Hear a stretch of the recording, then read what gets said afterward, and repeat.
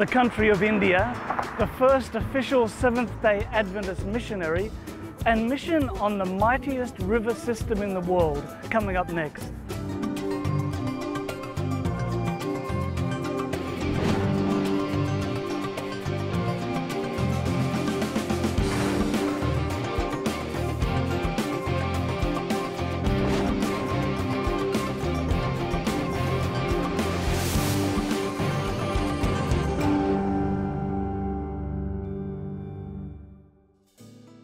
Hello, I'm Gary Krause and welcome to Mission 360, coming to you today from Manaus, Brazil. Manaus is a large city and it's the gateway to the Amazon. But when you're in the middle of the city, surrounded by tall buildings, you don't realize that how isolated this city is. It's surrounded by jungle. In fact, the only way to get here is either by plane or by boat, or if you are adventurous, by four-wheel drive. This is actually the Negro River, and a bit further upriver it joins with the Solimoes River, and those convergence of waters are very photographed because you see the actual colors change in the water, and then they become the Amazon River, the mighty Amazon River. And on today's program we will look at the first, or one of the first pioneer missionaries who braved the waters of the Amazon. But first up, we're going to meet the first Seventh-day Adventist missionary ever sent, and it was to the country of Switzerland. William Ambrose Spicer wasn't born Seventh-day Adventist, but he converted around 14 years old after attending revival meetings and reading the Great Controversy. When he was only 16, he had to drop out of high school to care for his father, who had recently endured a stroke. Spicer needed a job, and he found one at the Battle Creek Sanitarium. Young William worked all day and took secretarial courses by night. At 22, he moved to England when former conference president Stephen Haskell offered him a job. Haskell was a missionary to England. But interestingly, England was sending navies, merchants, scientists, and others to the far reaches of Africa and India. Around the world, Western colonialism was spreading. Powerful countries were driven by economic and political gain, ethnocentric beliefs about race superiority, and the thrill of exploration. The motivation to colonize distant lands even got mixed up with religion. And though the reasons for missions were muddied by some, it's undeniable that colonialism helped lay the groundwork for honest, Christ-centered missionaries to reach out in love.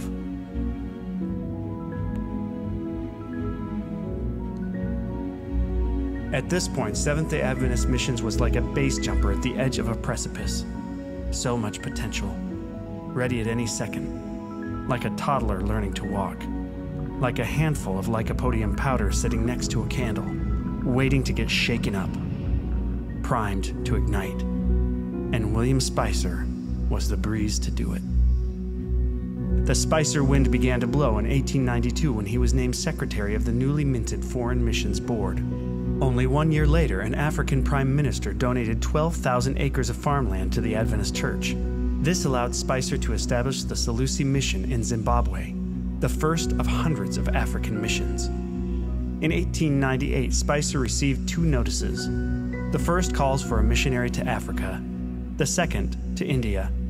After prayer and a family meeting, Spicer accepts the call to India. He becomes a missionary and editor of the first American periodical in India, Oriental Watchman. But Spicer didn't erupt into a gale force until after he returned to the United States several years later. He would serve A.G. Daniels as secretary during Daniels' term as conference president.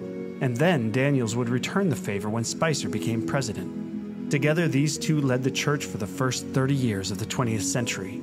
And they would do for Adventist missions what Henry Ford did for the automobile industry. Ford was visiting a meat-packing plant when he realized that all the workers stood still while the product came to them. Why not do the same for cars? Suddenly, the industrial assembly line was born. Infrastructure, groundwork. Around the turn of the century, it became clear that the church's top-down style of government was failing. While appropriate to a small, localized church, this method ceased to be effective as the church stretched across continents and oceans. A.G. Daniels suggested union conferences, handing the responsibilities to locals on the ground, familiar with the specific needs of that region. During the reign of Western imperialism, leaders like Teddy Roosevelt employed battleship diplomacy. In the midst of a nonviolent conflict, one country's naval fleet would show up on the other's shores, posturing all its power. This showmanship was usually enough to resolve the issue in favor of the team with the biggest guns. This mindset infected foreign missions too, and Spicer knew it. He raised the issue of American nationalism, saying, "It does one no good to take along from America a national feeling into the field." Missionaries had too often erected a barrier between himself and every soul who is not an American. William Spicer wrote at least 8 books and never owned a car. He always traveled coach on trains, and he wouldn't buy anything he couldn't pay for in cash. Our Adventist college in India is named for him. Before Spicer in 1880, the church had 8 overseas missions. In 1890, still only 8, but by 1900 there were 42. Then 87 in 1910, 153 in 1920, and in 1930, 270 missions in over 50 countries. That's 3 Adventist foreign missionaries for every 1 employed stateside. Spicer stirred the air and the lycopodium powder exploded into flames. The church's membership was growing as numerous as the stars. I'm delighted to be able to talk to Herbert Kalbermatter, who is the Regional Director for the Adventist Development and Relief Agency here in the Amazon region. Thanks so much for joining us today. And I'm very interested to hear that the Lazaro boat is still operating on the Amazon River. Can you tell some of the history of the Lazaro boat? The history of the first Lazaro boat begins with the arrival of a pioneering family of missionaries. They were Leo and Jessie Halliwell. After deciding to design and build the first Lazaro boat, on 4th of July, 1931, the Halliwells launched it, and now they began to cruise the Amazon River. They encounter many obstacles and challenges as they navigate through the Amazon, but they were highly motivated and enthusiastic about this work. They traveled from village to village, serving the people in a unique way through the health ministry. This, of course, transformed lives. Since then, because of the Halliwell's example, we also feel motivated to do the same work. Today I have the privilege of directing this legacy service that began some 85 years ago. In essence, we do here the very work that they began with a lot of challenges back then. We continue to work with the countless communities along the Amazon River, serving the people through health and healing. This is how this important ministry began here in the Amazon region. So today the tradition continues and the Lazaro boat travels doing what? Today, we work from 3 operational centers. We have stationed nurses on each of them to provide emergency assistance. We have also developed partnerships with other institutions, and much like in the past, the modern Lazaro boats visit the villages, bringing healing and attending the sick. Many professionals come from all parts of the world. They also come from nearby schools and hospitals. Through the volunteer service of these professionals, we navigate to the riverside communities, arriving at the people's front door to offer them what they need the most.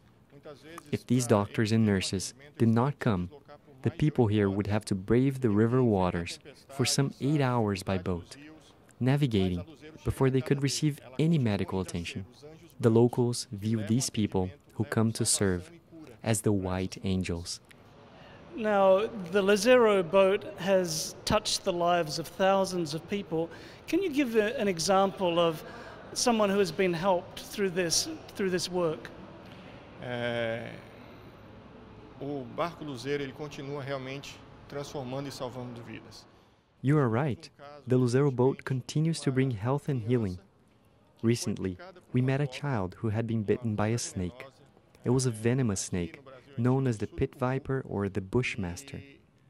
This child's family took their small boat and traveled for 5 hours to reach our operational center. We were in the middle of another delicate appointment when we met this family. They explained to us what had happened, and as we examined the boy, we realized how serious his condition was. so we quickly hopped on one of our smaller and faster boats and rushed him to the hospital. We were very concerned, and all the way into town, we prayed for the boy. Honestly, we did not expect that he would survive. But God worked a beautiful miracle. We arrived at the hospital some 8 hours later after he was bitten. It was very late at night, but the hospital staff cared for the boy, and a week later he was released. He returned with marks on his foot, but he was still alive.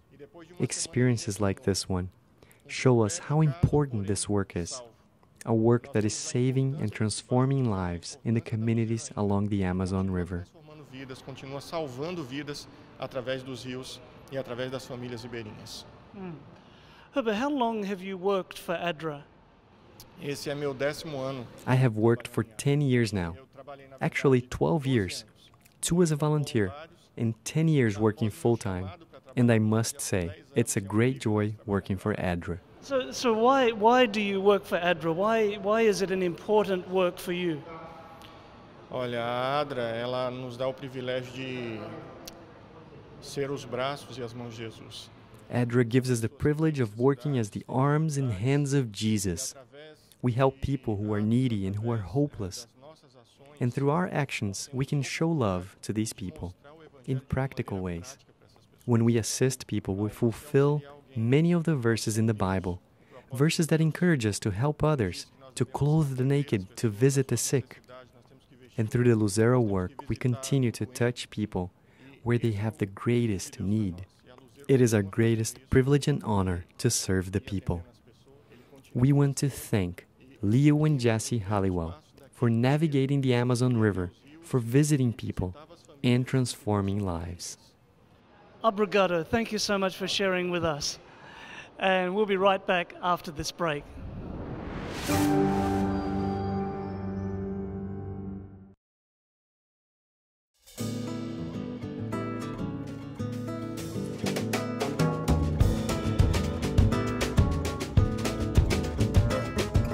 Welcome back to Manaus. Next up we travel to Rwanda, where Gina Walleen hears a remarkable story from a genocide survivor. Today we are on the beautiful campus of the Adventist University of Central Africa in Rwanda. And I am talking with Dr. Fodiris, who is a professor in the theology department. Now, Doctor, today as we look around here on campus and across Rwanda, it's beautiful, it's peaceful, but as we know, it has not always been that way. During the genocide, you were here. Could you tell us what it was like during that time? Well, it is very difficult actually to express exactly what happened during that time. It was bad, where you see thousands and thousands of people being killed in the churches, in the stadium. More than 1 million of people were killed in only 100 days. 1 million people in only 100 days.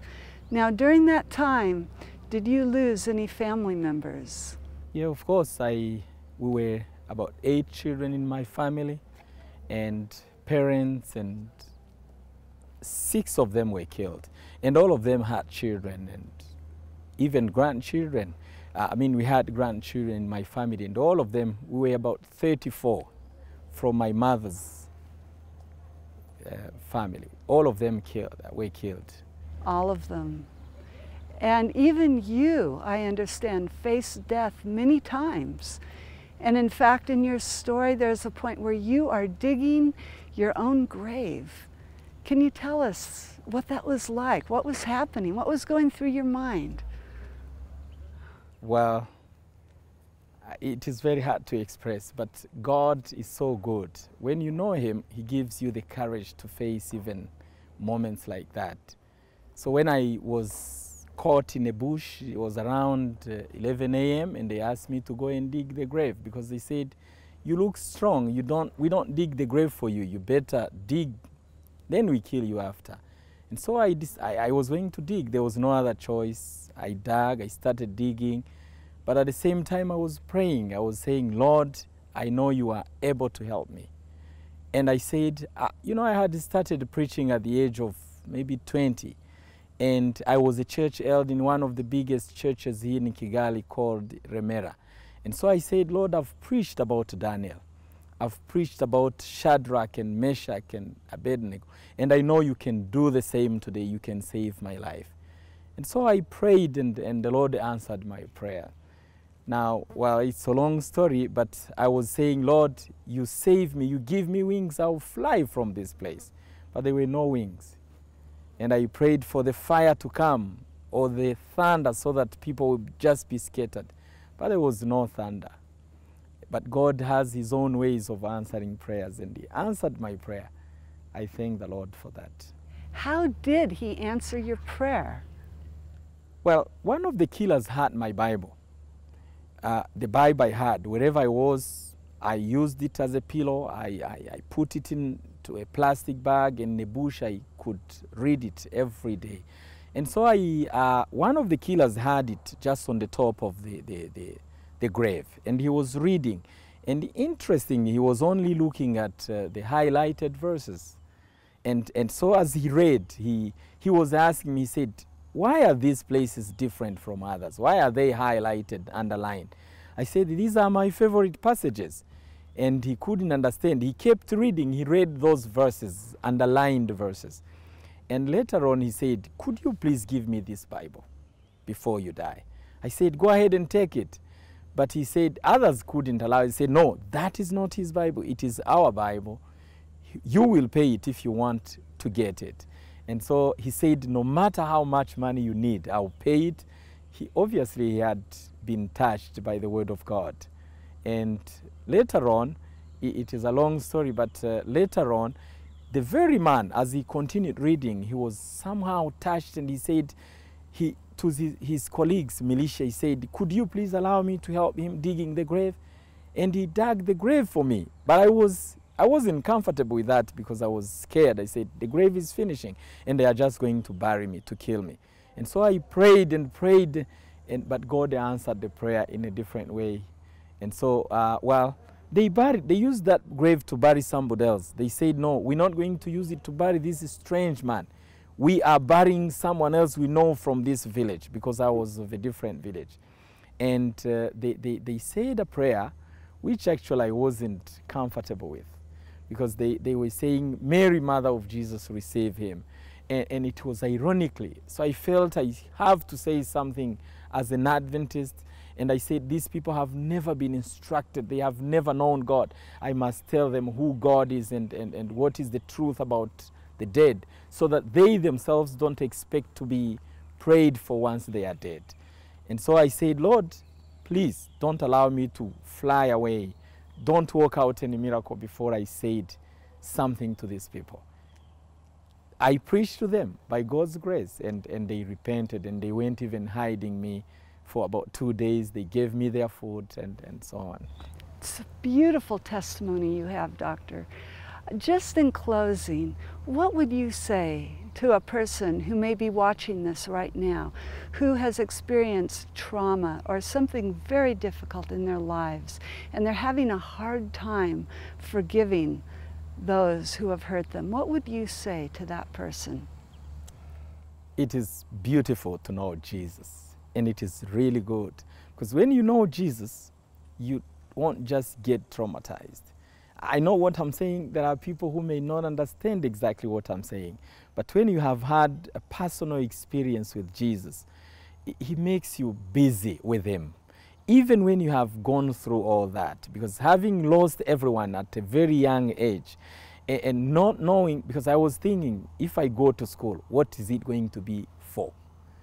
If I get a better life, who is going to say that? All these questions were coming to mind. But again, I was busy. As I said, I was a church elder at the age of 24, and I was preaching everywhere, conducting evangelistic campaigns, and I found myself taking care of others and caring for others, praying for them. And I felt there was no room for me to feel like I was desperate.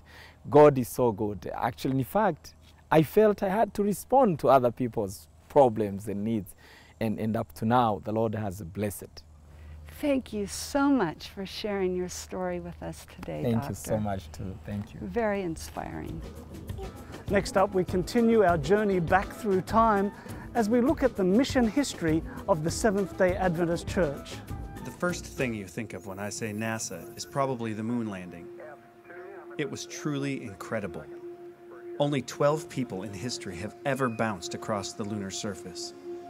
But as impressive as that is, NASA has its sights set on loftier goals: Mars. And if putting a human on the moon was hard, putting one on Mars is crazy. The history of reaching the red planet reads something like this. Spacecraft did not reach Earth orbit. Spacecraft's radio failed. Spacecraft at the top of the rocket failed to jettison. Orbiter failed during launch. Orbiter flew past the planet. Lander failed due to fast impact. Flyby module and lander arrived, but lander missed the planet. Is this picture clear? Just getting to Mars is problematic. Earth and Mars orbit the Sun at different speeds. That means the two planets are constantly drifting apart or getting closer together. If they launch when Mars is close, the trip could take as little as 6 months. If they launch when Mars is furthest away, add a year to the travel time.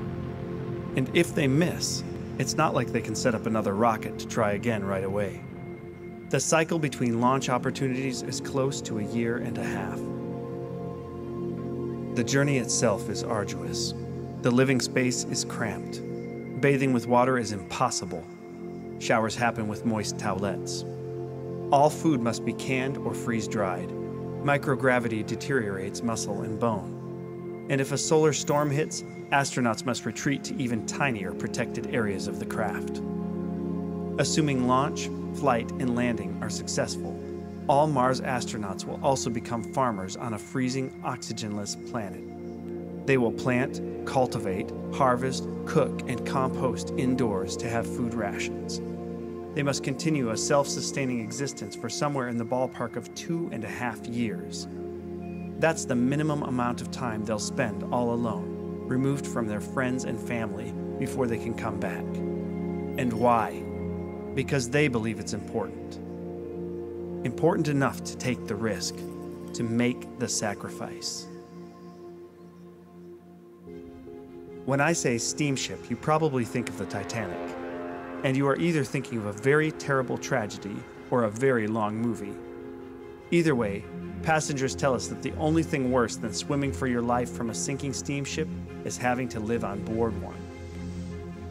On Christmas Eve 1901, Jacob Nelson Anderson led the first 3 commissioned Adventist missionaries to China. With their 4-year-old son, Stanley, they left their home in Wisconsin and traveled by train to San Francisco. From there, they boarded a steamship bound for Hong Kong. This was 10 years before anyone would dare to claim a steamship could be unsinkable.